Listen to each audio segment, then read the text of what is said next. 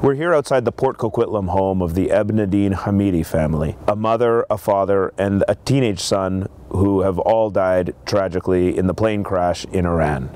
We spoke with some of their neighbors as well as longtime friends. Can you tell me how you knew Ardalan and Niloofar? When did you first meet them? How long have you known them? Actually, my first meeting was a long time ago when I was studying my bachelor in Iranian Education and Technology University. I was studying their electrical engineering, and Ardalan was studying their civil engineering.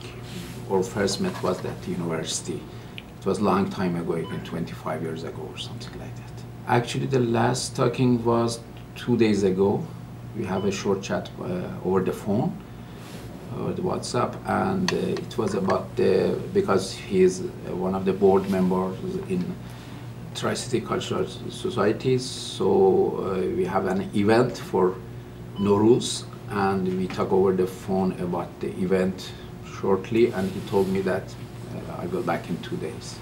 I saw that there is a crash, Ukraine airplane crashed in close to the Tehran, in Imam Khomeini airport. I have a look, and the first name that I saw was the Ardalan and his wife Niloofar and his son, the Kamyar. And I shocked actually, and it was very bad news, and I couldn't sleep last night totally.